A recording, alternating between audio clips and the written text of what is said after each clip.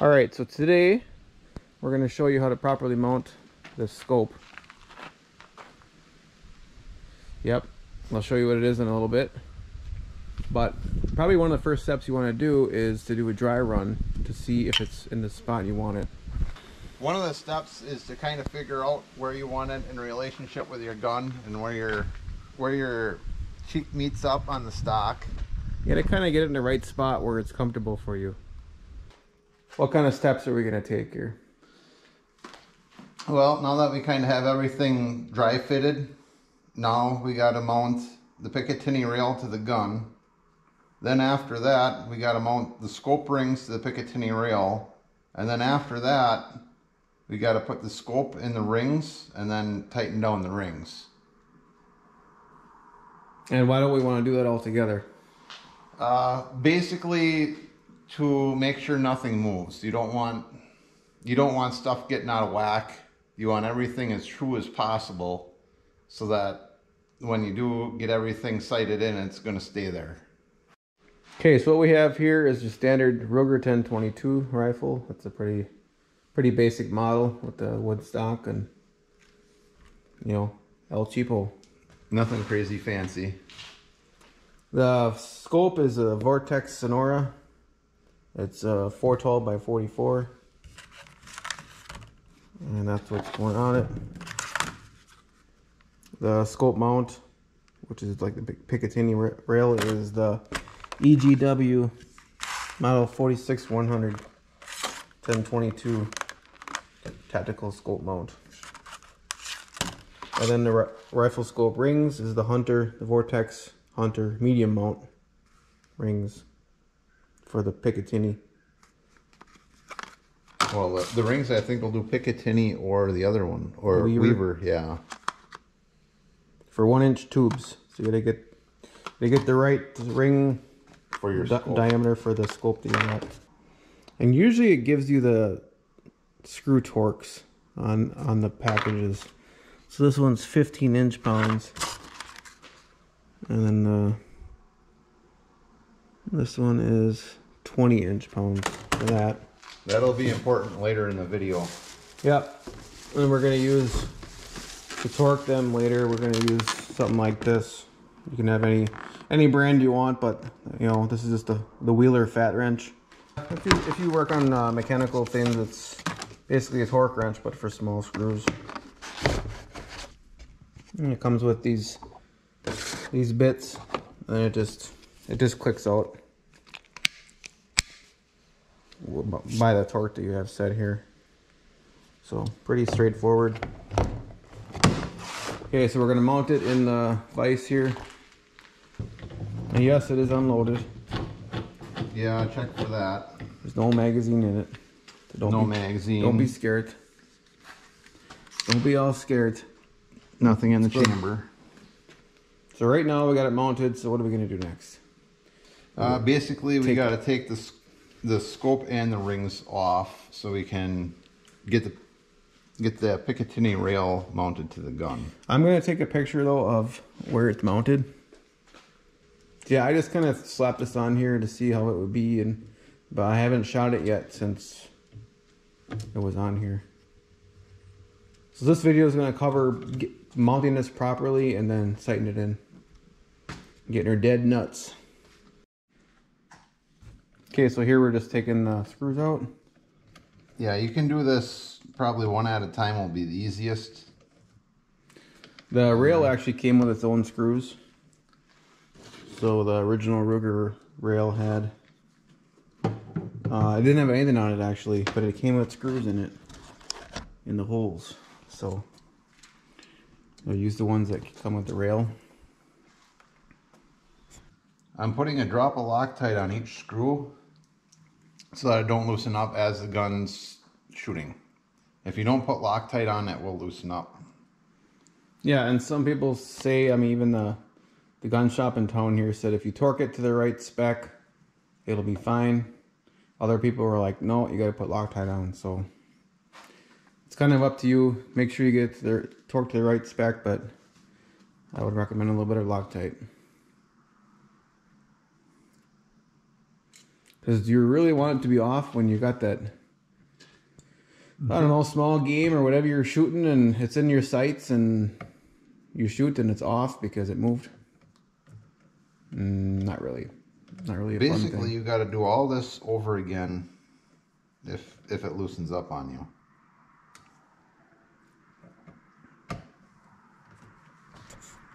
So just do that for all of them?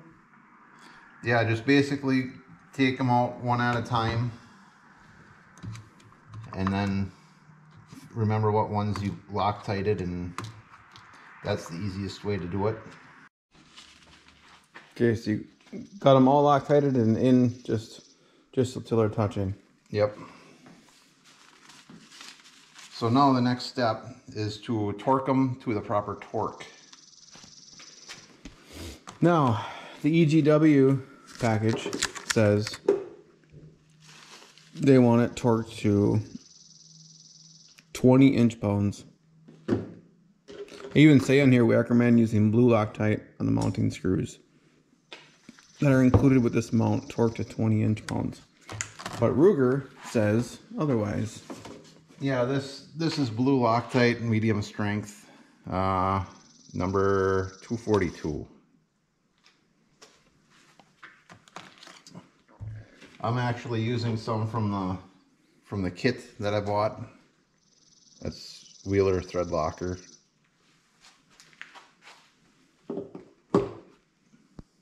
Okay, now we gotta torque it. And Ruger says what? Yeah, 12 to 15 inch-pounds. Okay.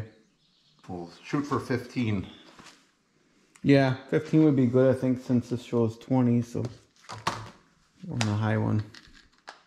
Okay. And then you're also supposed to torque them a little bit at a time and kind of work them down. So don't go for 15 all at once. Like doing a engine head, huh? Pretty much. Same principle. You tighten one down, that might loosen the next one. I didn't like my principal in school. Well, he ain't here, so you don't have to worry about it. She. That one's 15. You heard it click. That one's 15. And that one's 15. And now that one's 15. Now we should probably check them once more in case they one of them loosened up when the other one got torqued down.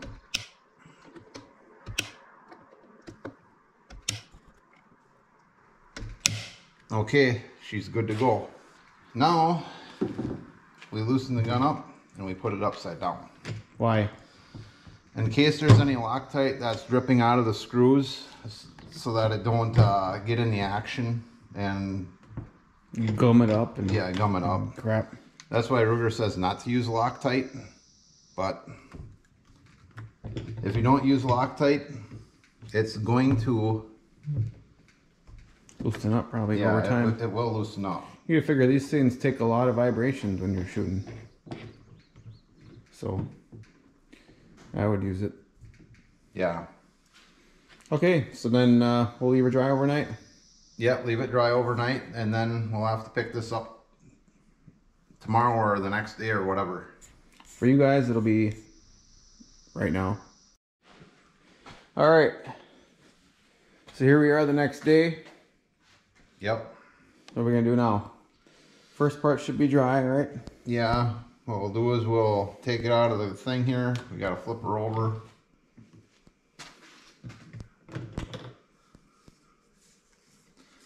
And we might as well check the action, make sure that works yet. And it does.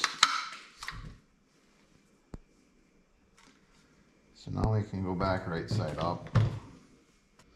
Okay, you're probably going to want these on this side, huh? I would. That way it's not interfering with your charging handle. Yep. If you have the left-hand version, you might want them on the other side, but this is the right-hand version. Yeah, and I'm right-handed, so that'll work for me. Okay, now do you remember what slots we were in? Got a picture. It's a good thing you do, because I don't remember. So originally it was almost on the end, so it's in a little bit because we're putting it in a little bit from where it was. Because you don't want to ride up on the end of the scope at all.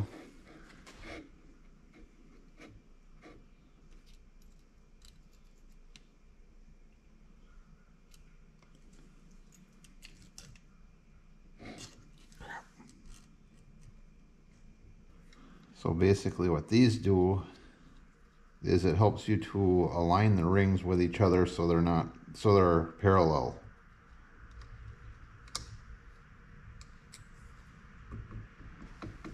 So you don't end up with one like this, because that ain't good. Yeah.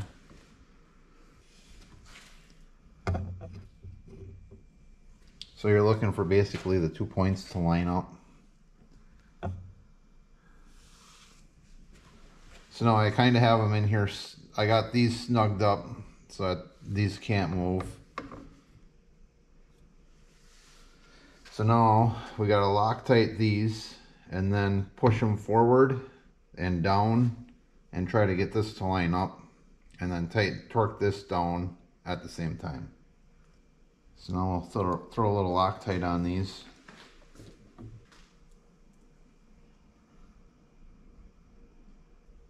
Be careful not to cross thread it.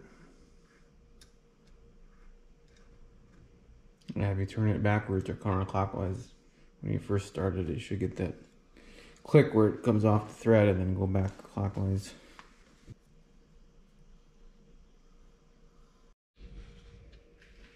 So you gotta get your last one on there. Yep. 25 to 30 inch-pounds to torque for the rings. That'd kind of be 27.5. Yeah, let's see when I go 30 on. That ain't that big of a bolt. Let's not push it. I think it'll hold right where it is. Okay. Now down and forward.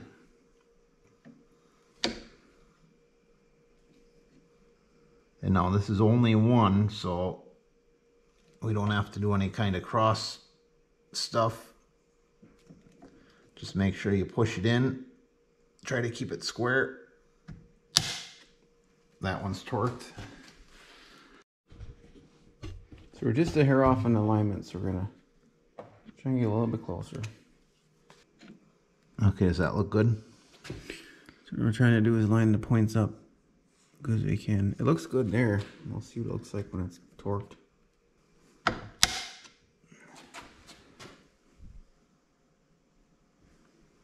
Looks pretty good.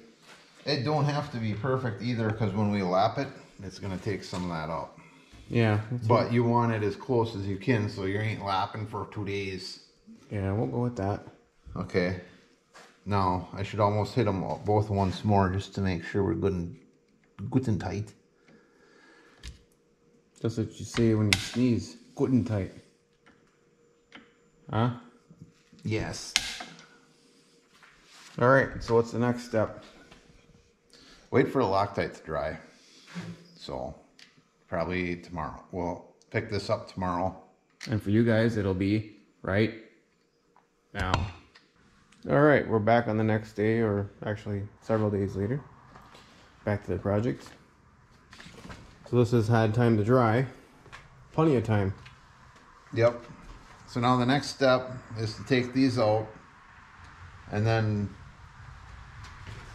put the lapping stuff in, which is a 1 inch piece of round stock that's been all machined down.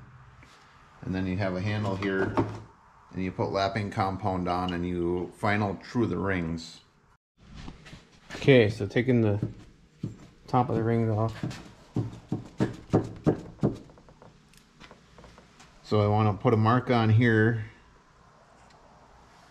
and then a mark on here so I can put it together the way it came apart. Because once these are lapped, they're going to be all matching. So you kind of want to mark so that they can go back together the way it was taken apart and the way it was lapped. All right, what do you got here? So this one I put 1 mark on it, and then to match this. yeah, And that one's got 2. yeah. This is 220 grit lapping compound. It's like a gritty paste, huh? Or gritty, Yep. gritty grease. Yeah, basically, just for, this is what you put now on in your scope rings and on your clamps to actually fine machine them to true everything up and get everything kind of like bore aligning. And just throw her on there. Yep. And put this in on there. Yeah, I know. Throwing some in the cap, or I should say the top part of the scope ring. All right, so the ring caps are on. Got compound in them. So now what are you doing with the feeler gauge?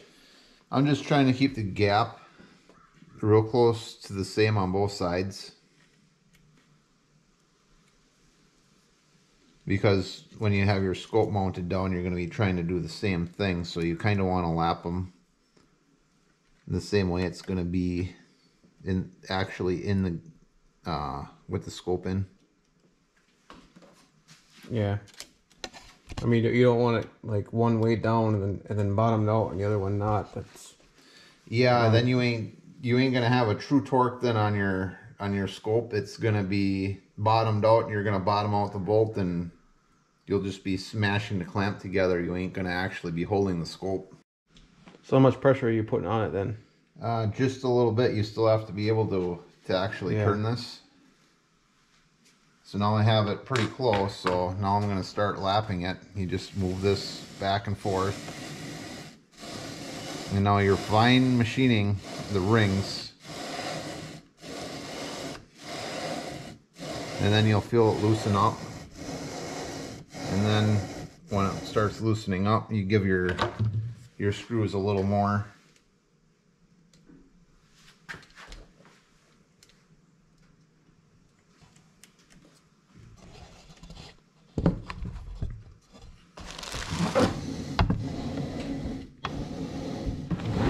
And then they say like you want 70% of the inner part of the ring shiny, so that you know it's trued up.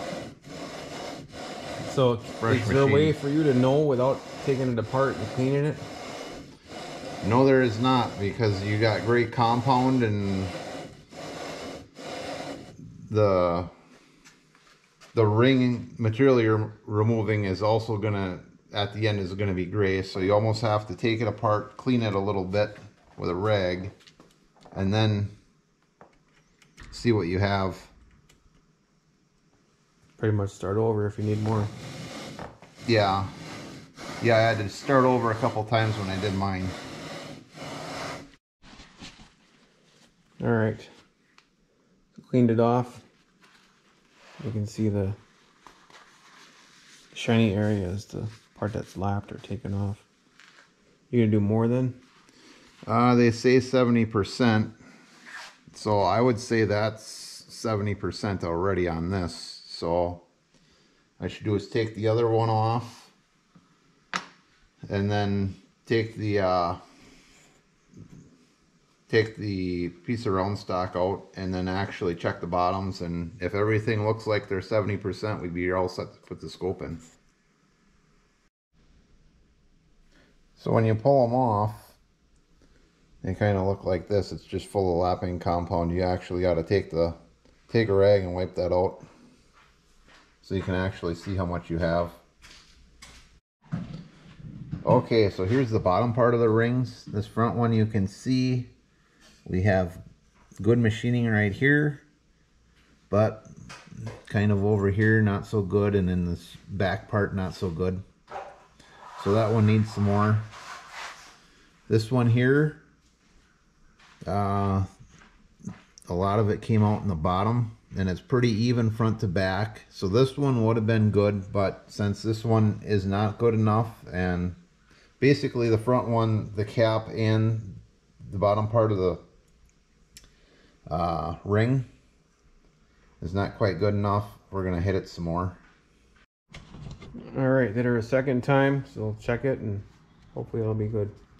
So now here you can see we're over 70%. We got a little bit of a ring right there on the edge, and right over in here, it ain't machined down quite as far. There's a little bit of black left, but I'd say it's pretty good. But you can kind of see too that by doing this, we trued it up to account for any imperfections in the mounting below it. And here's the back one. It's pretty much 100% really. Real close.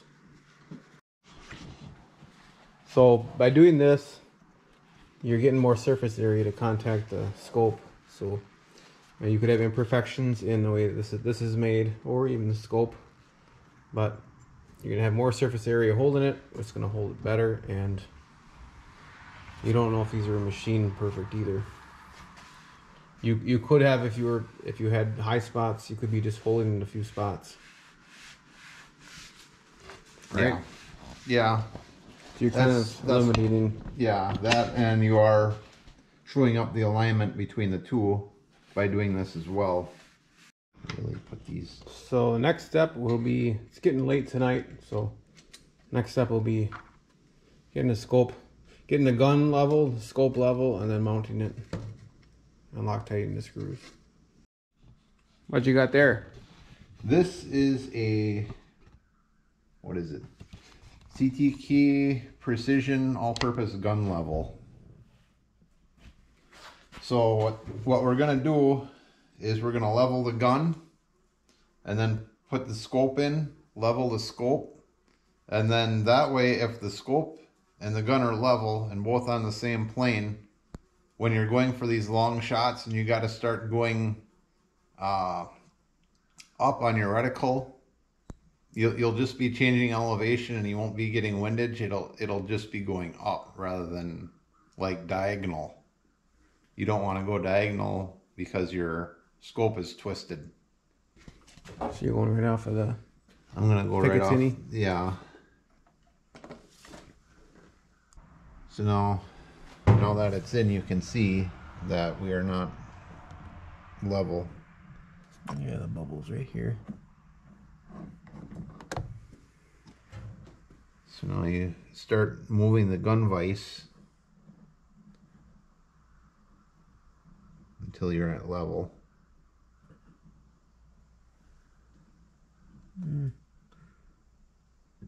Go here yet. That's pretty good there. And then now you want your gun nice and tight too, so it stays level. Okay, now we're still level. So now you kind of want to get it centered on your rings. So you kind of measure this gap between where it steps down and your ring, and you do that where it steps down in the ring here, and you try and get them equal. And this one turns out to be around 1/4 of an inch. So now what you got? okay, now this is the other little level for leveling the scope.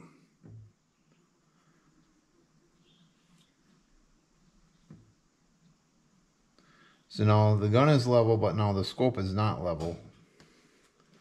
So now you turn this a little bit. There, that looks pretty good. And there are other ways to do this too, as far as the actual leveling part.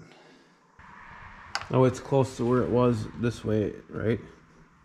From before. Yeah, we'll double check that too.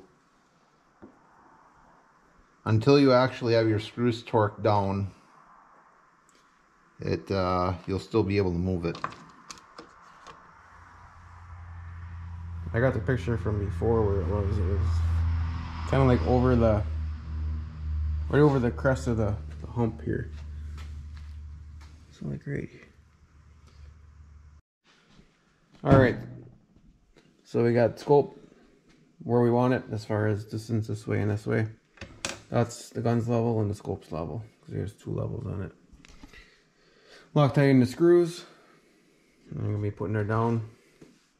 Permanent. What's the torque on them? Whatever it says on that ring. It would be this one. Yeah, ring bag. Or box. Alternately tighten the ring screws to 15 inch-pounds. While maintaining even spacing between the ring halves, which is what the shims do with the Feeler gauge.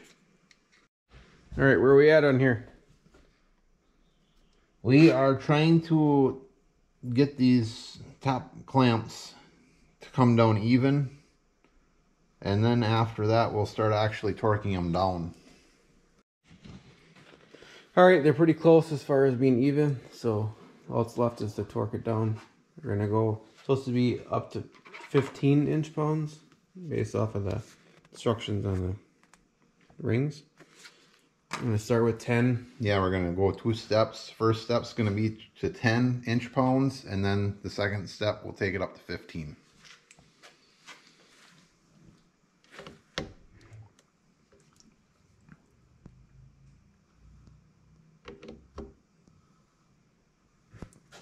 And I'm not going to 10 quite yet. I'm just kind of trying to keep them fairly even. Yeah.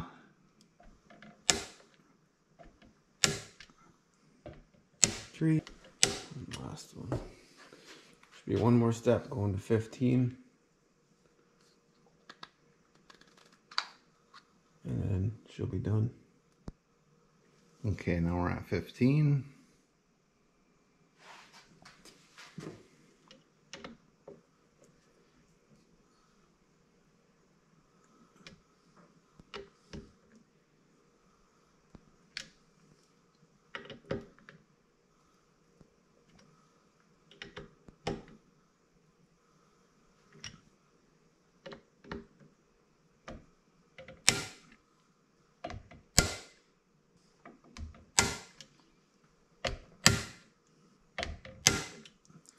Now we're going to just double check it.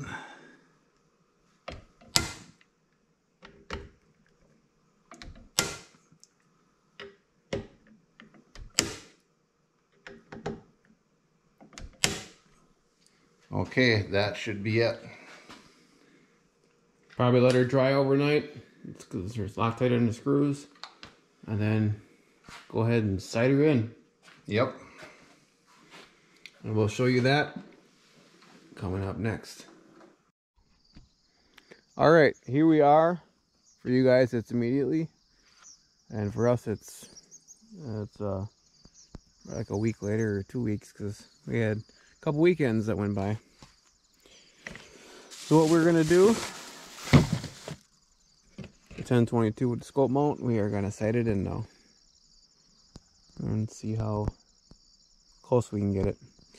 We have targets out there at 50 yards. So this is the first shot, so you're gonna see where it ends up on the target.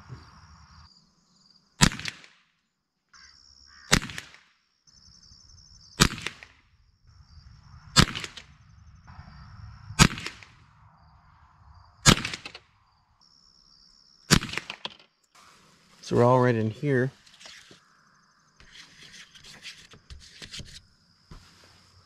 So we know what we gotta do. Gotta go right and up. Okay, so what are we gonna adjust it? Well, we need it right about 2 inches. We'll try 2 inches at the beginning. So yeah, make sure it's unloaded when you do this, just in case you accidentally hit something you're not supposed to. So now we want to go toward the right, so that's counterclockwise. And there's 4. And then we need an elevation up. That's also counterclockwise. You can probably go, I'm gonna go try 8. yeah, I was gonna say double that amount. Yeah, you went to the right. That's probably gonna get you a lot closer. Yeah, I'm gonna be closer and we'll fine tune it again.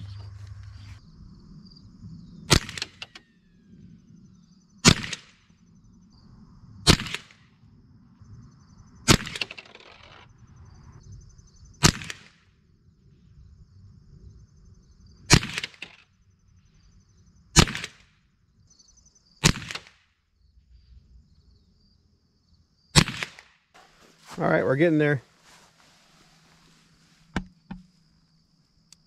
I'm gonna say this one's a stray. Probably more like here.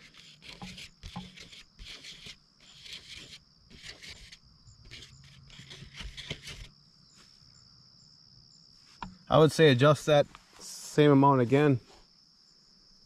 Well, not quite this for height. Probably 4 and 4. 4 and 4. Okay, running CCI Blazer on this one. That'll be what we're running to finish this out.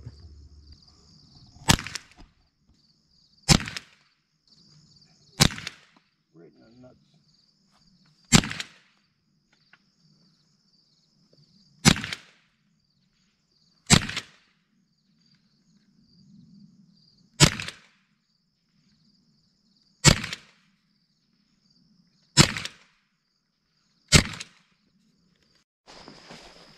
All right, looks like you got some bullseyes, huh? Yeah. Look at that. These are all new ones. I don't know if the guy should adjust it or not. Were you aiming like dead nuts for this? Yeah, I was aiming dead nuts.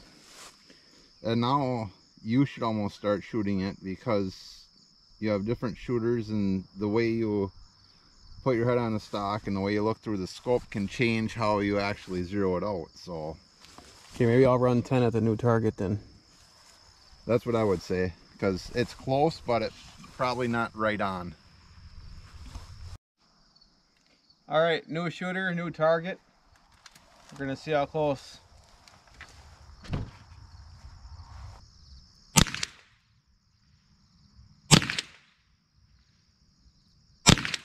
The cool thing is you can see where you hit through here.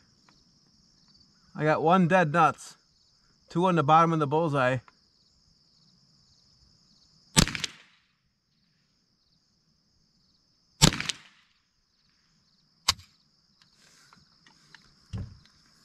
You might be out. Yeah, I think I just put in like 5 or something. That should be enough to see where our pattern is. Most of them are in the bullseye. Or I should say our group. That one's like right on.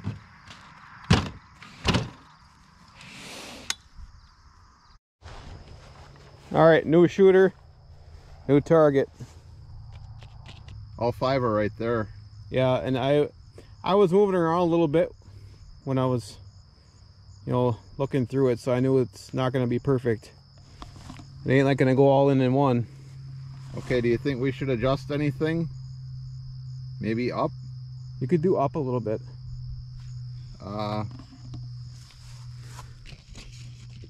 What do you think? 1 MOA for a 1/2 inch? Yeah, And then left and right, that's pretty good. yeah, left and right, I don't think I'd adjust. So how much are we going?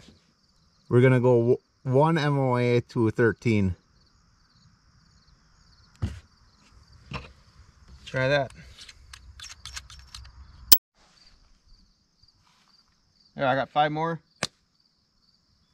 Who showed you that? Haycock 45 he usually does that. Gets them all to the back. Yeah, it probably helps. It makes a difference. That way, if you don't have one's a little bit off, it can screw it up. All right.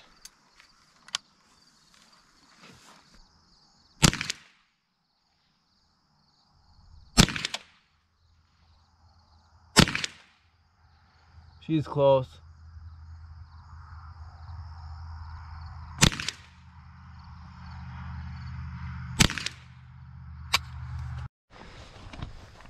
Well, the cool thing with the scope is I can put the reticle right where, you know, where it's aimed at, pull the trigger, and all of a sudden I see a splatter where it's right where the reticle is. So it's pretty good.